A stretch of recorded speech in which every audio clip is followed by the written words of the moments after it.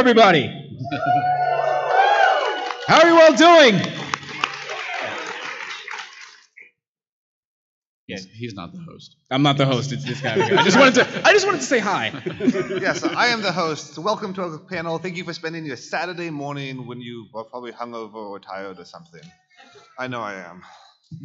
Hungover or tired? Not yet. Not yet. All right, fair enough. You weren't here yesterday, so you don't get to complain. I don't. So who here is interested in working part-time on games? Yeah. Cool. Whoa. Who here is planning on doing it in the near future? Who here already does it? Awesome. Okay, this is pretty good. So I'm going to just run down the line. We're going to ask a few questions. We're going to try to leave a good amount of time at the end for you guys to ask questions. I'm sure you got lots. Then afterwards, I'm going to be probably standing out there in the lobby, and I'm not going anywhere. I got no plans for today. So my name is Ket. I have got one failed project to my name, and I'm working with this gentleman right here, Kaylin, on a project called Alicorn Princess Blast. It's a pony shooting game. So I've got a little bit of experience of what not to do, moonlighting, and I want to pass it down to John. You're next. Hi, I'm John Combs. I'm the design director for Uber Entertainment, and the reason why I'm on the panel is I make games during the day and by myself at night. So I kind of do both, and Uber is one of the many companies that actually allows their employees to own whatever we do in our own spare time. So I make games during the day, and then whatever I do, as long as I don't use Uber's time and equipment, I do my own thing at night. All right. Hello, everybody. My name's Kaylin Norman Slack. I'm a recent graduate from the University of Washington, and I work during the day as a telephone service representative. And at night, I make games along with Kat and a group of 16, 17 other people. Good morning. My name's Fred Wan. By day, I'm a trial lawyer. By night, I work for a tabletop game called Legend of the Five Rings. I'm their narrative designer. I'm Paul Barclay. By day, I run a game company called Dragon Foundry. By night, I run a game company called Dragon Foundry. We're a mix of full-time and part-time game developers, so a little different setup from big studios or small indies. Cool. Okay, so what are your goals going down the line of working part-time? Like, some of you obviously have full-time jobs doing games. Do you want to split off and start new companies, or do you want to just keep it as a part-time hobby thing? Or so what are your plans, like your goals as a part-time moonlighter? Well, mine, since I make games all day, it's not because I want to make games. Well, I do want to make games, but I already make games. But the side goals are, I want a creative outlet. The games that we make at Uber, I spend a year and a half, sometimes 2 years working on the same project. And having a side project allows me to flex my creative muscles, as it were. And when I finish one, if I sell it, then I can buy cool things for me and my family, which is awesome. My goal, my side goal, is generally to just try to find ways, new tools, new methods to better my own craft. It's also very much to have a creative outlet as well. Oh, I should face the mic when I'm talking. It's also to have a creative outlet as well, but it's mostly to just kind of figure out ways to kind of play with my craft and then become better at it. I want to reach people. I like having a way to express myself. There are some ideas I want to share, and I happen to be good at speaking through words. And games are one way to get those ideas out there. I'd like to work on a video game at some point. I haven't yet, but at the same time, creative openings are pretty rare in the game industry, and ones for someone who's not doing it full time are even rarer. And for us, it's about building something that's bigger than we could build on our own. We're a decent-sized team, 8 to 10 people, depending on time of year, time of day. And we can't hire everybody full-time, so being able to bring in people who are part-timers and moonlighting is really great for bringing in some really special skills, getting insight from people that we could never hire full-time because they have amazing jobs at other places. So, So this is more for the people that aren't already full-time in games, but how do you want to make the jump? Like, do you have a plan? Do you want to just like make your own, like, how do you plan to make the jump to full-time if you're trying to do that? That's only two of us. So, probably Kaylin? Is that for me? Oh, it's Yeah. me. Let me think about that for a second. Don't hurt yourself. Oh, my widow head! I knew I should have bought a binky for this panel. So maybe Fed. Fed, you want to start off? I'm the. We just met, so I hope he knows that was a joke. No, I know. It's a joke. It's tricky because if you're working part-time and gaming is your part-time job, then something else is your full-time job. And if you're looking at switching over, it has to be, you have to think about things like security, how good are you at it, how much money will you make, what kind of career path there is, and so on. And like, I think I'm at the point where if I wanted to, I've been working on L5R for 10 years. The game's just celebrated its 20th at Gen Con this year. And it's difficult to come up with a kind of realistic job that someone would offer me in the games industry that could compete. At the same time, if someone said, here's this dream project, do you want to do it? I would totally say, I'll think about it. But that's the thing, right? Like, no, like, it's all very well and good to say, I will definitely make the leap. It's not always realistic, and you need to reflect on what you're looking for, what you need. Do you have other obligations, be they financial, social, whatever? And it's something I think about, but at the same time, there isn't that offer there waiting. And it's not like I hate, like, unlike a lot of people, I don't hate my day job. I enjoy it. So it's easy if you know for sure there's one thing you want. And if that's that, and if gaming is that thing, chase it. Chase whatever that is that you want with all your passion and all your energy, because it's totally worth it. If there's more than one thing in your life that really brings you meaning, then you have a harder path because you need to reflect on it more. And in some cases, if you have more than one passion, you can't follow them all fully at the same time. That's absolutely true. I would add to that, look at some other creative fields. Look at acting, look at musicians. Most people, as they're coming into that, they have a day job, they're working on the side, trying to perfect their craft, really get into the industry. And some people make it big. Some people just have a ton of fun doing it on the side, just purely for fun. They're both great ways of doing things. Let's see. It's definitely about, from my own personal perspective, it's definitely about finding a balance between that, having that creative outlet and then the security of knowing that you're going to be able to pay your bills.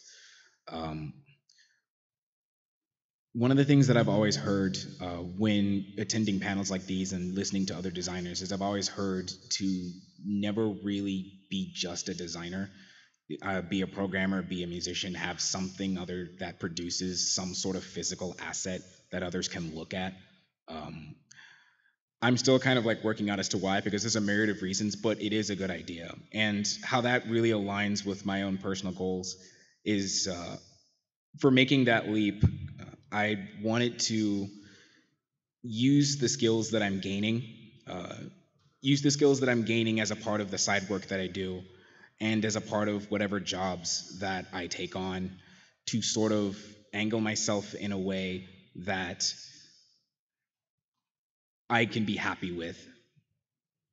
Sorry, that was kind of a weird leap for me.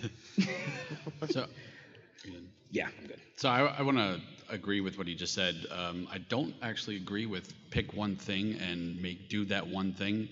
I've been building games professionally for 14 years now, and the people that are much more useful in the industry are the ones that can do multiple things. The whole idea that you're either really good at one thing or you're mediocre at a bunch of things is a bunch of bullshit. Yeah, I agree. Yeah, you can be good at a whole bunch of things. The reason why that whole thing comes up is because of games, because things have to be fair. You can't have a wizard that's good at fighting with swords too, because it's overpowered. But in real life, you can be good at everything. So when I look at designers, myself, I got in the industry because I'm a designer who knows how to code, and I can do art. And that has helped me in my career. So when I hire designers, I look at designers who are fantastic designers and decent engineers, because those are way more useful to us. If you do one thing and do it really well, you're limiting yourself to only the bigger studios if you ever want to get into actually making games, because only at the bigger studios do people do one thing. Right. You know, the small company like Uber, where 24 people, you know, everybody wears multiple hats. And most people are very good at more than one thing. Because when everything gets down to it, like once you get past that, you know, design phase where everybody's like, you know, here's some cool ideas, like sometimes those other skills like can really come in handy. And they play off of each other all the time. One of the things I love about being a designer that knows how to do code is I'll be struggling with a design and I'll start looking through the code, you know, even seeing how Unity does things, and I'll be like, oh, I can bend that rule, and oh, I can break that rule really easily, and I can build an entire game mechanic around it because it was easy to implement. In most jobs, in and outside of gaming, you need to be able to solve problems and accomplish things. Yes. That's a broader skill set than I can do this. I do narrative work, but I work with our CCG design team. There are times where I will say, for story reasons or flavor reasons, we need to get this across. Here are some suggestions on how to do it mechanically without wrecking the game. And if I was not literate in straight CCG design, it would be harder for the design team to implement the suggestions because I couldn't give them examples in their language. And times when they push back and say, well, we can't do that, as a narrative guy, I have to be able to evaluate whether or not they're just pushing me off or if there's a legitimate mechanical stress point. And you can't do that as an ultra specialist. And a lot of, right now, the part-time jobs are in smaller companies where you have to wear more hats. So he's exactly right. Right. And it's very easy to point out what's wrong. It's a whole lot easier to point out how to fix it. Right. And that's speaking exactly what he just said. So, I guess switching around, so essentially you're talking a little bit about you need to have be able to wear many hats. If as a head of a small studio, what do you look for if you're looking at bringing it back to the as a moonlighter? If someone's doing that, how do you bring them on, either as a moonlighter or maybe bring them on from moonlighting to full time? What do you look for? How do you select somebody? What makes you want to hire somebody? I look for finish. It's really, really easy to start a game. It's easy to get a game halfway done. It's easy to get a game three-quarters of the way done. It's really, really hard to finish, and that's what separates the fun part-time game maker from a professional, is somebody who can actually finish, have something that is plausibly shippable, and understands that what you're building is more than just a game. It is a product. So you have to think about how does it fit in the marketplace? How does it fit which platform it goes on? And that kind of stuff is really key, making the leap from somebody who does it moonlighting on their part-time to becoming a full-time professional game developer, in my opinion. I could be wrong. I go even a little further than that. I look for people who have finished more than one product on teams of at least 2 or 3. If you finish a product on your own, you can make a game, but it doesn't prove that you can work with other people and work on a smallish team of 10 people. So we need people who can work with other people. If you've put a game together with a couple of friends, that you're on the way to proving that and you can execute. We also look for people who are really self-directed. We've got a lot of part-timers. We're a virtual studio, so we don't have offices at the moment. So we need people who are out there doing the work that they're assigned and they've picked up, and we know that they will just get it done. So that's another piece of a skill set. Really, really important. Finishing games is a great indicator of that, and interviewing well is another way of figuring that out. So switch tact a little bit. When you're working on your games, how do you stay focused and stay motivated? Because especially if you're doing games as your day job, I have to imagine there's days where you come home and you don't particularly feel like working on more games. How do you keep going, or that last 25% of the game that's just not fun? How do you keep motivated and keep working on your free time that you could be doing anything else? Well, I have 2 kids at home, a 5-year-old and a 7-year-old, which makes it even harder, which is interesting. So I do all my work after my wife and kids go to sleep. So I'm in my office all by myself, and I find that 2 things help me the most. One is having a deadline, like I want to get in this UI system by the end of the week, and that helps. The other one is, because I do work on games all day, I play a lot of League of Legends. So luckily the queue times can be rather long sometimes. So I'll have Unity in the background behind League of Legends, and then when I'm sitting in queue, I'll be working on stuff, and then it pops up and I join the game, and then because I suck at the game, I die a lot, and then while I'm dead, I work on the game then. And then I get yelled at because I didn't move right away, and people thought I don't really take it that far. Well, I actually do sometimes. But yeah, that's how I kind of mix up the stuff I'm doing fun along with putting deadlines on myself, and yeah, that's how I get through it. Keeping up morale and keeping motivated when working on something, especially if it's a personal project, is actually really, really difficult. If you're starting out for the first time, it gets easier as you go along, because then you kind of develop ways to keep yourself motivated. But some of the ways that I keep myself motivated when working on Alicorn Princess Blast is it's a interesting kind of thing. I often end up looking back at the old design document, which is odd because there's a whole discussion around that. But I usually end up looking back at the old design documents and kind of reading through it and looking for what the original point of the game was, and then looking for how that correlates with how the alpha builds and how the beta builds or whatever have been received. And then there can sometimes be interesting things you find that kind of jumpstarts your brain into thinking of different ways to hit on certain points. Like if your game is, trying to be a new kind of roguelike, and you have a beta build out, and a lot of the feedback you get while, giving you feedback that's critical, some of them are genuinely positive and they think the game's cool and they want to buy it when it comes out. That's something that can actually kind of jumpstart your brain and be like, okay, this is actually kind of cool. That's one way. Another way is just kind of keeping your eyes on the prize. Keeping your eyes on the end goal, not only what the product's going to do itself, but what you want out of the product. I could keep going, but I might ramble. So next. We have publishing deadlines because we bring out regular short stories, and my role is to review, give feedback to the authors, polish as necessary, and so on. And they go out with my name on them. And I care about the quality of the work I produce.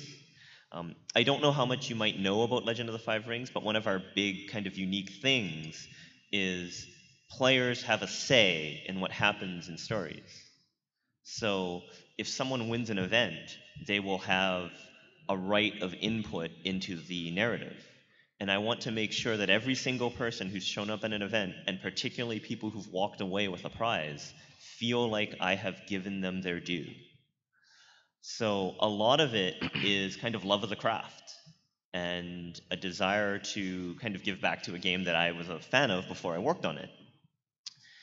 But it can be hard after a day in front of the computer looking at documents, turning on the computer, and rather than playing LOL, looking at more Word documents. I'd still play LOL. Well, so do I, actually. I'm bad like that. But it is important, if you're doing something that takes up a significant part of your time, that you are motivated to do it. And that actually does help you decide if you want to work in this business or not. Do you enjoy it? or does it feel like a drain on your soul? Because a lot of people say they want to work on games because games, fun, right? Working on a product is not the same thing as using it. It's still a job too. Yeah. And all the wonderful things that go along with it being a job. Yeah, and there are obligations to your consumer base, to your coworkers, and so on. And if you find that takes away from you, that is something you have to factor in. Like, the sad truth is there are people who hate their jobs at whatever jobs they do. And sometimes the other rewards are worth it. And other people love their jobs. And you need to think about how that interacts with games if you want to work in gaming. So let's say you've thought about all those things and you've said, yes, this is still exactly right for me. You still have to keep your motivation up. There's a few tricks that big studios use that you can use as well. We're working in an agile development methodology. It's amazing for keeping morale up because we're working on very small goals and we have to hit the goal every week and keep moving. If you hit the goal, you always see progress. You're always working on the same things that your whole team is working on. There's some really good tools out there that are totally free that you can use. Trello, Asana, Pivotal Tracker. Also, you might want to quickly explain what Agile is. So Agile is, rather than saying at the start of a project, this is exactly what we're going to build. We're going to build a water bottle. What you say is, here are some pieces of features that customers might like that they want. The features I like is I like to get water, because otherwise I'm not going to be able to talk anymore.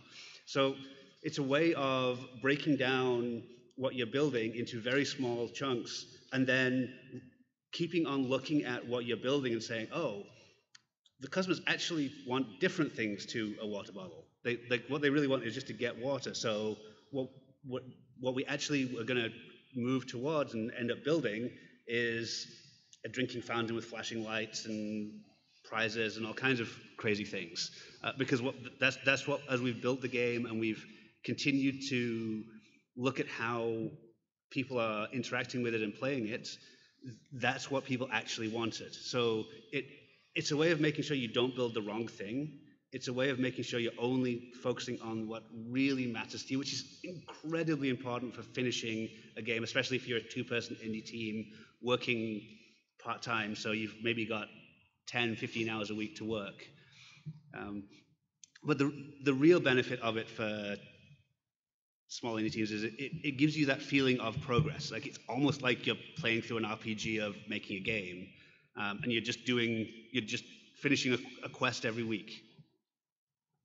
And you'll both end up with a better game out of it, and you'll keep enjoying it through the whole process, and you'll be in more sync with your teammates because you'll be talking about what you're doing and how you're doing it every single week and making sure that everybody's on the same page. There is something I wanted to mention too about deadlines. Thank you for mentioning deadlines, because there's a part that I wanted to say. What's interesting about working on Alicorn Princess Blast is that it's mostly a volunteer team, so no one's really getting paid to work on this, and so everybody else kind of has day jobs. And so how that kind of breaches into like setting deadlines for yourself, because it's really hard when you don't really have that kind of fire under you. What we've found that tends to work, and I've talked to other people about it too, is convention to convention. So like you look for con dates and then you try to get something out by that con date.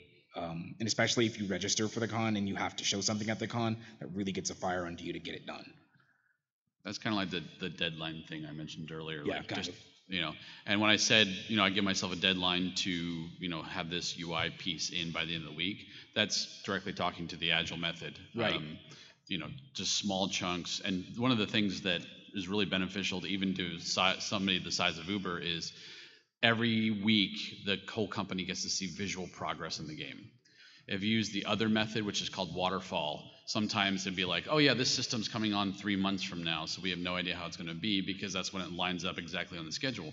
It's great for building, products like water bottles, actually. that you know exactly what it's going to be. But in a creative endeavor like a video game, you don't know what it's going to be, and you got to kind of suss it out. And Agile works really, really well for that. And then to go a tiny bit deeper, I mean, if you decide to actually look up Agile, there's like 2 forms of it. I mean, when I was in school, I ended up learning of both Scrum, which I think a lot of software devs use, and then there's also Kanban. Kanban is more like, working on a conveyor belt where everybody has a specific piece to contribute, and then Scrum is kind of, you get an assignment, you meet together, figure out what you're going to do next, go out and do it, and then come back at the end of the week or sprint, and then just meet together and then kind of do the same thing again. And that actually speaks to that visual progress as well. Yeah. And any of those Agile methods, we bastardize it and change it just to make whatever works for you. One thing I want to touch on, I've heard people, proponents of using Agile plus Waterfall in conjunction of getting to a point where you need to make lots of progress and doing the Waterfall method to try to burn through, finish a component, and then switch back to Agile. Do you have any thoughts on that? I think that's somebody trying to shoehorn the term waterfall into Agile. That's what it feels like to me, because it's like those are 2 completely different methods of approaching a project. Yeah. I mean, you can, and over the course of one sprint, you can say, in the next week, this is what we're going to do, and this is the order going to get done. And technically, that's a mini waterfall. But when I say waterfall, usually it's like we're going to plan out the next 2 years and know exactly when everything's going to come online. The first year is going to be design, and then the second year is going to be. Yeah. A lot of times when you hear big companies that have been building a game for 3 years, it's because they're trying to use that method, and they spend all this time, and then they get to a point and say, wow, this game is terrible. We need to ditch it and do something different. And so they ditch it, and then they plan out the next year, and at the end of that year, they realize it's terrible again. And that's very often how these big, long games fall apart. And so the Agile method works better, and it should work better for you when you're working on games on the side, because it's just the quick turnaround rate is so much better for a creative process. Otherwise, you get Duke Nukem Forever. Yeah, that did ship. That's not. It did ship after 15 years, something. I've seen other people. I mean, it's not just for game making as well. I've seen other people who do other different types of endeavors also use Agile. There's an artist that I know who I believe he uses Kanban. He uses Trello, but I looked at his Trello board, and it's just all of these different tasks outlined. He's really organized, and what that generally correlates with is he has a lot of output. So there's something on his DeviantArt account like almost every day, just because he's so organized. So what do you do if you're not an organized person? Not everybody is super organized. Right. You do the same thing that you do if you're not an artist. Go out, find someone to work with who has those skill sets. Yes. Okay, so let's back up a little bit. So as I understand, Uber and Dragonforge are both really good about letting people do their own projects on their time.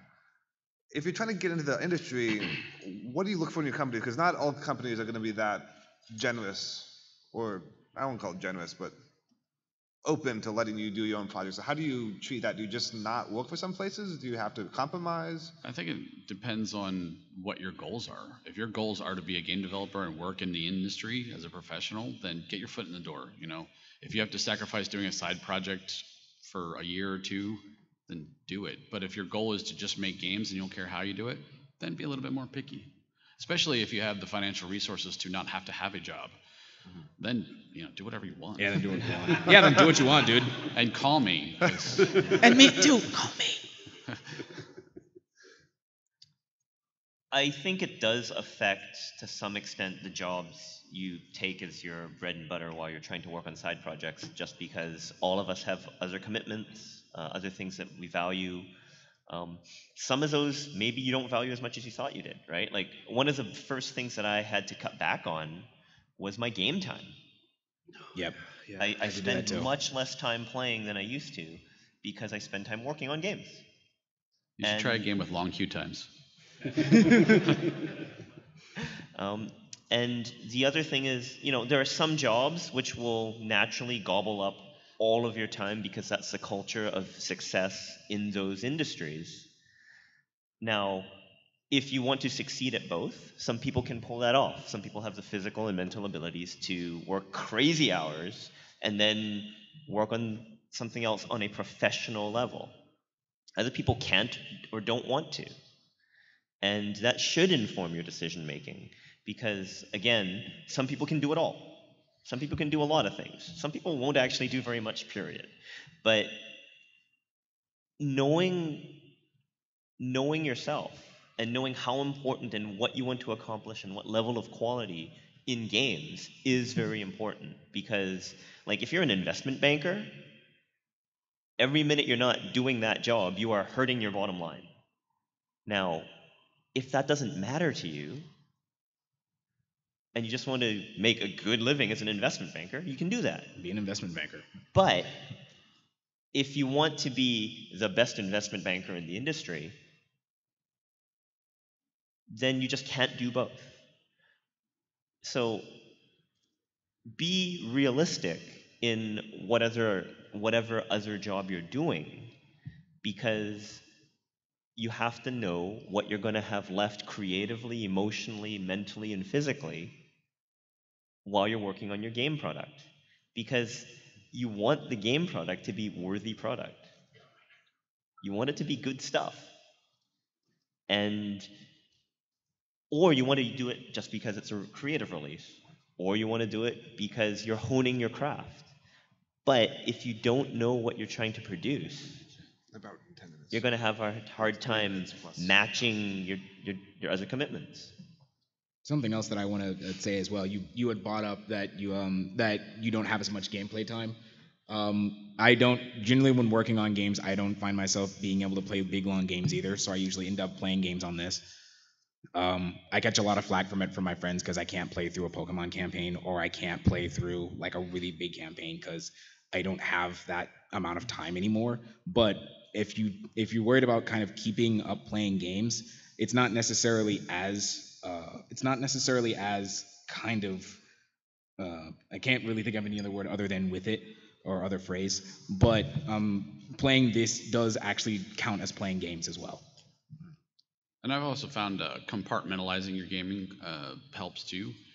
There are, when I want to play a game and I'm still working on my side projects, and I actually want to take a break from LOL once in a while. Right. Weird concept. I'll do I will play a game on Monday and Wednesday and work on the games the other nights. That works really well to say those are, set rules on yourself to accomplish what you want. And that's the kind of stuff I do that helps me focus on getting what I want done. I also think differently about games now. Like, if I am playing a game, I cannot help but think about how are they telling the story? What are they doing right? Oh yeah, that becomes a part of your life. Like, and there are games that I know I would have appreciated more before, because I look at this and I'm like, this is so ham-fisted, you're doing it wrong. And there are other games that I appreciate more because they're executing very well on a premise.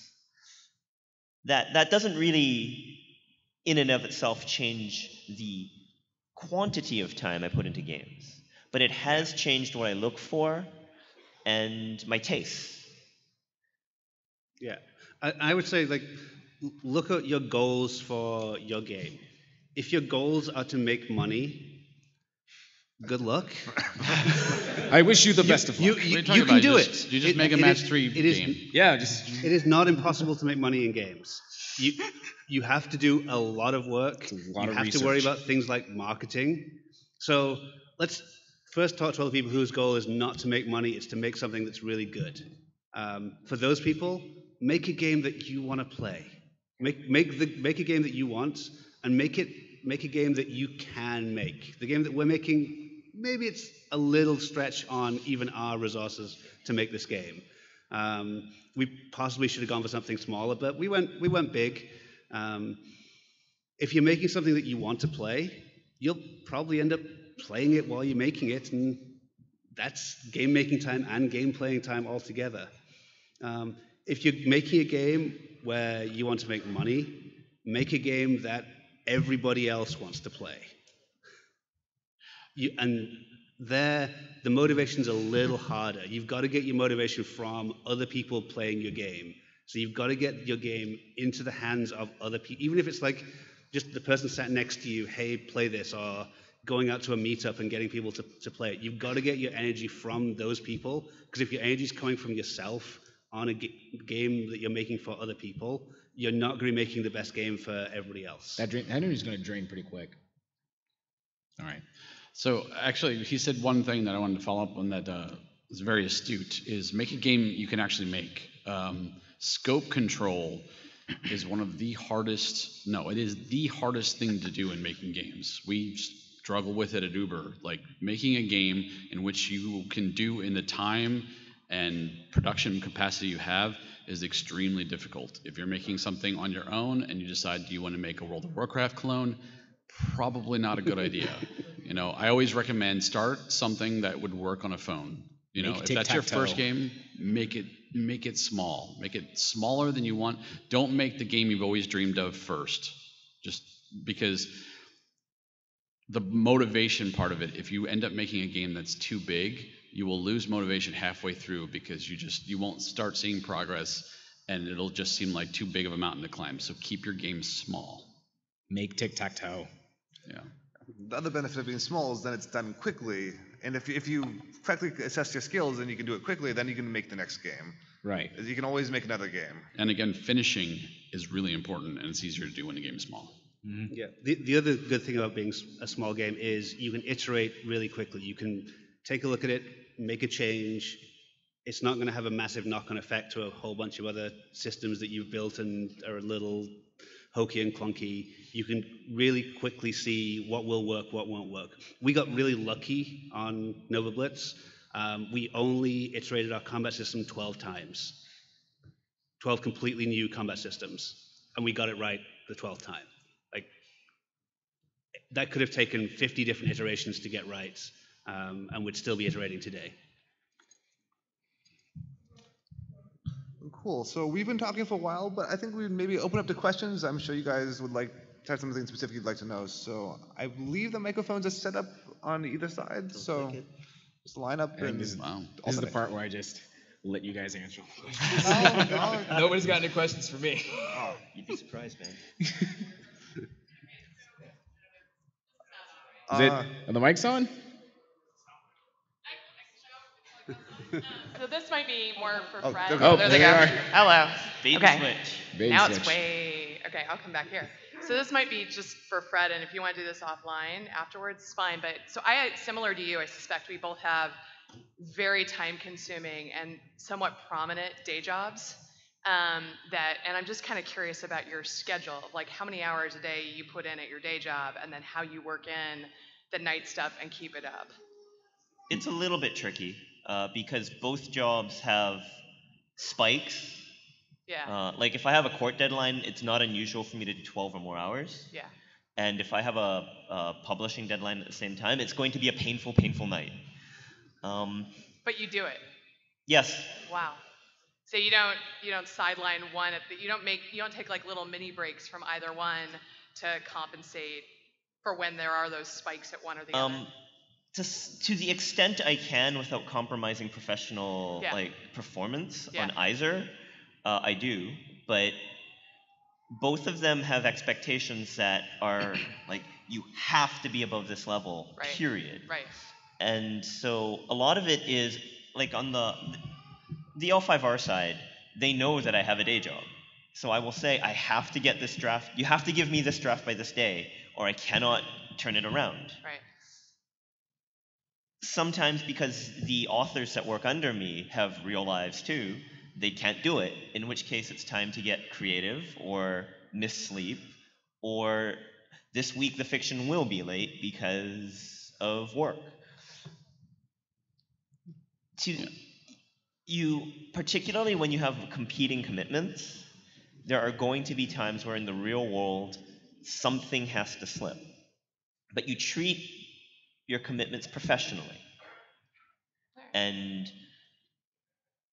that means a level of solemnity and formality and dedication to your craft and to the output.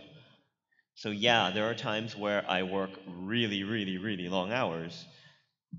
But there's also times where I'm a human being, and if I've worked super long and am exhausted, I can't do good creative work. Right. And I don't know if any of you, like, you might also have some similar things. Well, I've. Thanks. Were you talking to me? Yeah, I was. So, 'Cause, I mean, you're running your own business. I tend to I schedule a lot, and I'm very acutely aware of things that reduce my stress level. So I spend 10 hours a day normally in the work process. Unfortunately, I live in Bothell and work in Bellevue, which is an hour commute each way. Oh my goodness. So yeah, it's a 10-hour process. Then I go home. I spend 2 hours with my wife and kids. They go to bed. I spend a little time with my wife, and then I go in my office and I work. And having that kind of schedule helps me do mental shifts. It's like, okay, this is the time for this now. So I push everything else aside emotionally and mentally. I also do other things that take care of my stress level. Like I get a massage every other week. I play sports. I play soccer and golf. I go to the gym 3 days a week. Three lunches a week, that kind of stuff, which helps me keep focused so that when I am scheduled time to be focused on work, that's the only thing I have to worry about. And, that may not work for you. The key is to find something works and keep trying different things until you do find it works. All right. I feel like it's very difficult for someone to be able to have a broad enough skill set that they can take a project all the way from start to finish all by themselves. So when it comes to finding other people to work on a project with, and you're only going to be working part-time, how do you recommend finding people? Do you look for other people volunteering their nights and weekends, or do you wait until you have something good and then start contracting? Or how do you go about that? When you get into contracts, generally money gets involved. Yeah. So contracting off right probably isn't the best way to do it at first. Probably find some friends. Find some friends or make some friends and go out and socialize and find people who you'd like to work with. Because especially when money's not involved, it kind of becomes a little bit more important. Because even when you're working on a project, regardless of whether or not it's volunteer, there's going to be team conflicts. And you got to be with somebody who that you can trust them enough to resolve it and to see you more as the person, not just the conflict itself. There is a huge importance that gets overlooked in networking. Yes. If you're trying to get into industry, and I am not exaggerating, half of your job is networking. There is industry nights, there are meetups in nearly every city. Get involved, find out where those are, make sure you get on the invite lists, come to meet people, and when somebody asks me how do I get in the industry, half of it, 50%, is have a good demo and a good resume. The other half of it is network. Go out to, if you're in the Seattle area, there is an East Side industry night, there is a West Side industry night every single month where people in the industry and trying to get in the industry just hang out socially. There's a Seattle's Indies party every month. Every month. They're still doing those, right? Whatever city you're in, find these things. The IGDA often has meetups. That's a great way to meet people, because often if they're like you and really want to do that, get in the industry or build a game on the side or that sort of thing, that's a great place to meet people. Yeah, and if you're starting out making games, the best place to start out making games is go to a game jam.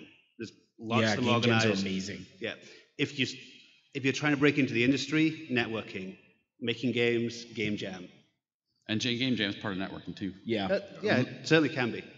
Ludum Dare or Let 'em Dare, which is a terrible, terrible name, but they run a weekend game jam every 6 months, and it's excellent experience for anybody making games. Yeah. And something else, you say you don't have all the skills, shrink your scope, make Pong, make something that you can make with the art you can create and the audio you can find. So just make anything. Thank you. Okay, let's see if I can move this down. So, agile development's awesome, and one of the reasons I think it could work really well is it forces you to break things down and plan ahead to some extent, but with room for flexibility. In terms of making a game, breaking into the industry, what recommendations would you have for breaking down the game making, design, gameplay process into manageable chunks that fit into agile development stories? I would say it depends entirely on the type of game you're making. The most important thing is figure out how little work you can do to get to something that's playable. Like, you've got to get to playable really, really, really, really quickly. Like, if you can't do that in 1% of the time available for making the game, you're going to be in trouble because you're not going to be able to spend enough time improving it. So start with getting to something that's playable, even if it's just, I've got a character that's running across the screen. Like, that's the start of playable. Then you can add jumping or add shooting or whatever else you need to add. When you're getting into breaking it down design, again, go small features, because that way you can have a pink block running across the screen, and then, okay, I need animation and art for that pink block, and then you kind of know how it's going to flow, and it'll give the artist a little bit more help. But don't look too far down the road. That's a key part of Agile, and small chunks is the way I would recommend it. There's lots of other ways of doing it. This is a personal recommendation, not necessarily the way of doing it.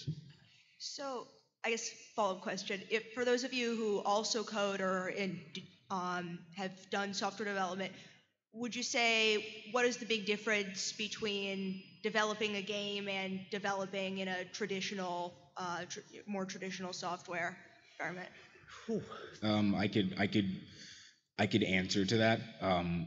Generally, developing a game interaction-wise is much more intense than developing general software.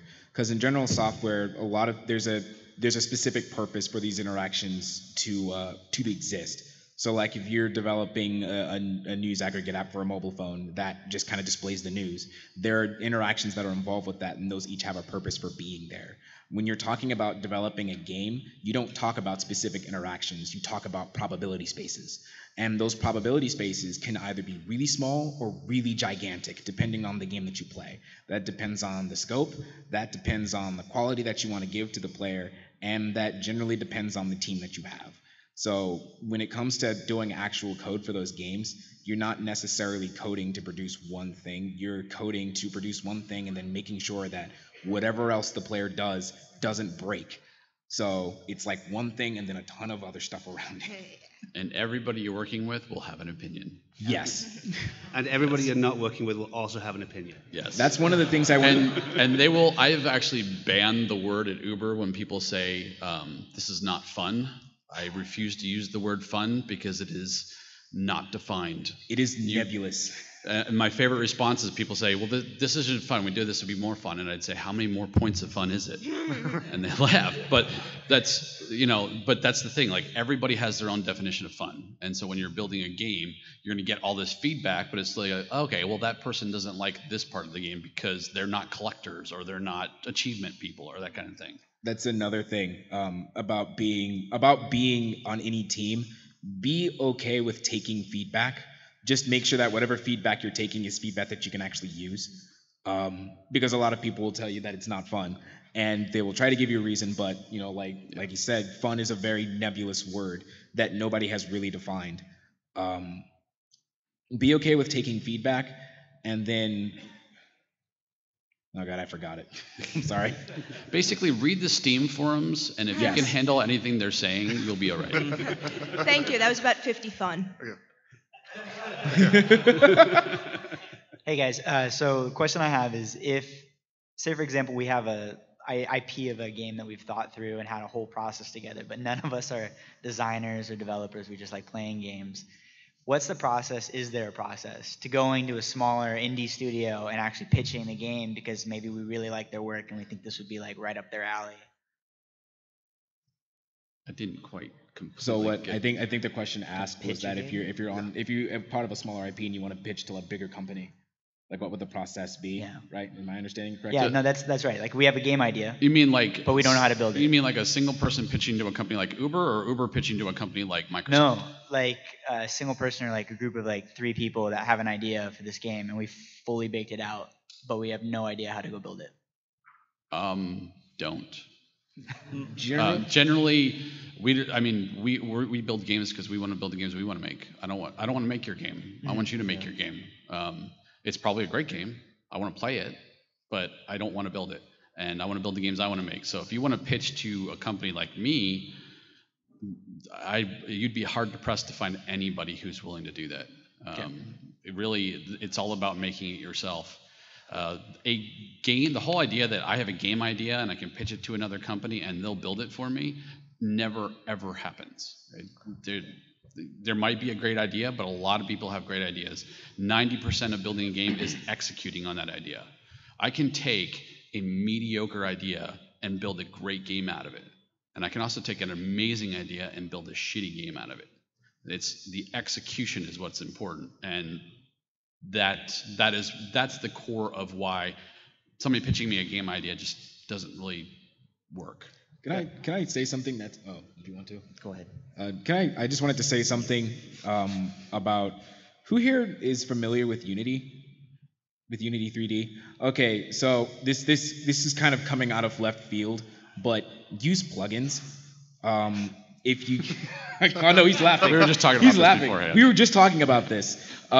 Use plugins. They're there for a reason, and it's kind of a waste of time if you're trying to make this gigantic audio engine or some big interaction yourself when there's a plugin there that has been tried and tested and true. And so that's why I wanted to bring it up. I wanted to talk about prototyping. If you're trying to prototype and there's a plugin that can help you with that, then use it if it's well worth your time.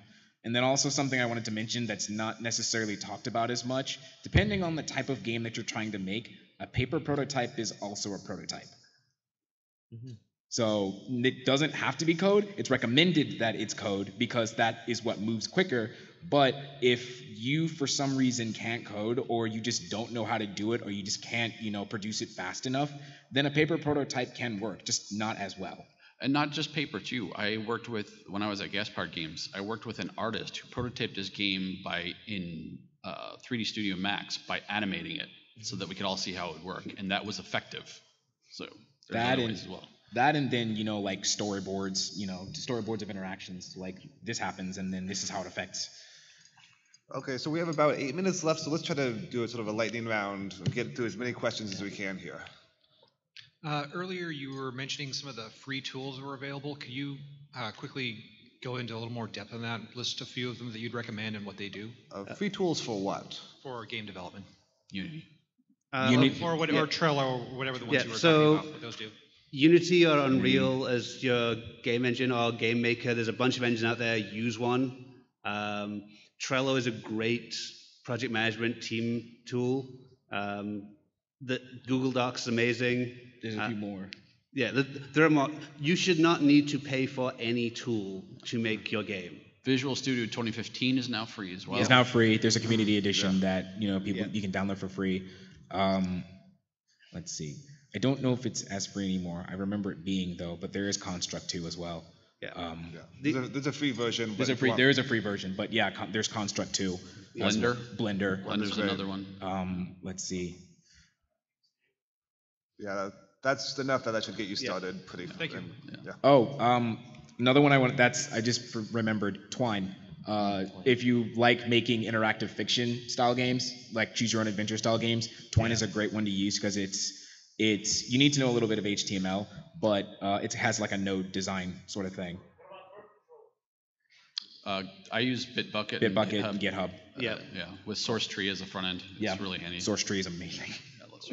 Yep, I think we all use that. So we've now mentioned the collision between employment contracts with real day jobs and side projects. Any pro tips for renegotiating those clauses out of your real employment contract? I have a tip. Actually, yeah. Well, sorry, go ahead. Good luck. If they're willing to hire you, then you have something that they need. But at the same time, if it's important to you, absolutely bring it up. Because a lot of companies are like, yeah, this is our process, but that's just because they put it in there and didn't think about it. If you get into a company and see that, say, hey, I want this negotiated out, and I'd say you've got a 50-50 chance of them being, okay, yeah, sure, we'll take it out of there. So absolutely bring it up. Yeah. But before you go into that, know where you stand on that. Yeah. Because don't go into that saying I want to renegotiate it when you actually don't know if that's a deal breaker for you. Because they will steamroll you. Because they may say, okay, will you take a pay cut for this? And you need to know for yourself whether that's acceptable or not. Your answer to that question should be no, because if they're asking you to take a pay cut, expected to do that, then they're probably not a good company to work for. Yeah. Yeah. Right? But you need to have thought about it. Yeah. Cool. Very cool. And also, sorry, real quick, non-compete clauses. Yes. If you see a non-compete, tell them to remove that out of there because non-competes are. Yeah. Sorry. What would you say is the most ambitious project you've ever taken as a developer, or the most work you've ever been given in a short amount of time to do? The day after Gen Con, I had to start working on the story prize for Gen Con. That would mean that the story team lead and I were working on it literally while he was carpooling home and I was jet lagged. I think we turned it around in 2 days. And the fans liked that story. So that was probably the worst, contextually, it wasn't the most work I've had to do, but it was contextually the worst. Yeah, that works as well. I would say building, I'm going to go totally physical here, building Axis and Allies miniatures. We had to design, build, manufacture a game in 6 months to hit Gen Con from China. Sculpting miniatures, everything. I got one. It was insane. The game won an Origins Award, which was amazing given the tiny amount of design time that was allowed. I got one as well. It's not necessarily as big, but in up to the point where we were able to release our first prototype of Alico Princess Blast, something in the game broke. This was like the night before the convention. So me, the lead programmer, and the lead artist had to completely redo the first level. And so I had to get my hands dirty in script, and it was a nightmare. We basically stayed up all night, and we were walking zombies in the morning. And I had to go and lead a VIP guest around. So I had to put on a smile even though I had nothing to eat for like 2 days. Mine is just the last week of every game I've ever shipped.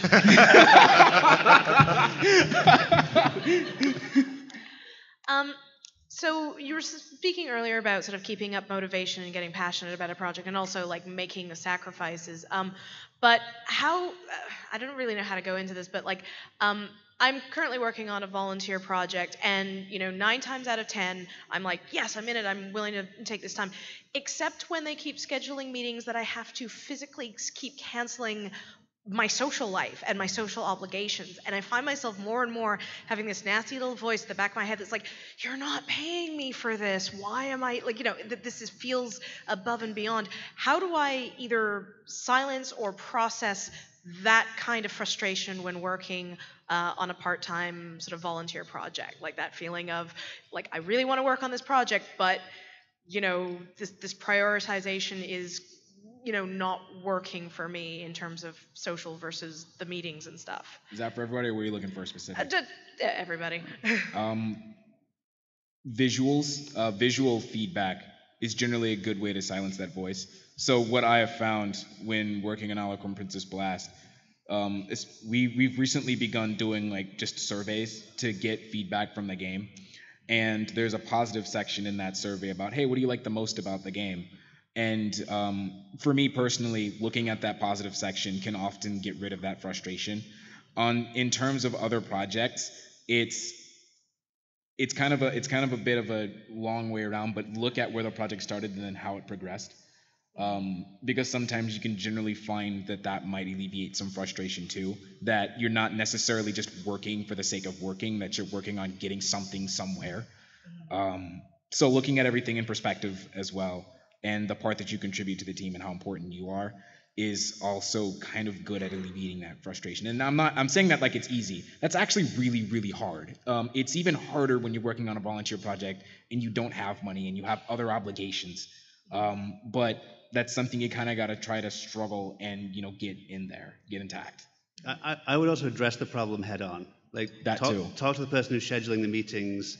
Let them know that you've got some conflicts. See if there's maybe they can schedule them a different time, maybe they can't. Maybe there's ways that they can get you the information you need in some other way where you don't always have to attend the meetings and you can bounce out. Most people are pretty reasonable, especially when they're working with other volunteers. Like they're respectful of people's time and they'll go out of their way to figure out a way to schedule things around people's time as much as they can. Well, when you're working with volunteers, it feels like you kind of have to be respectful of their time. Yeah, they can just leave. You could, They can just leave. Another thing you can do is merge the different things. Like if you want social time, merge it with making your game. That's what game jams are all about. It's half social and half game making. Get your friends to make a game and meet up at a coffee shop and all make the game together and make that your social time along with making. You could do stuff like that. Right. Cool. So that is everything. Thank you so much for coming out, and have a good PAX. Thank you, everybody.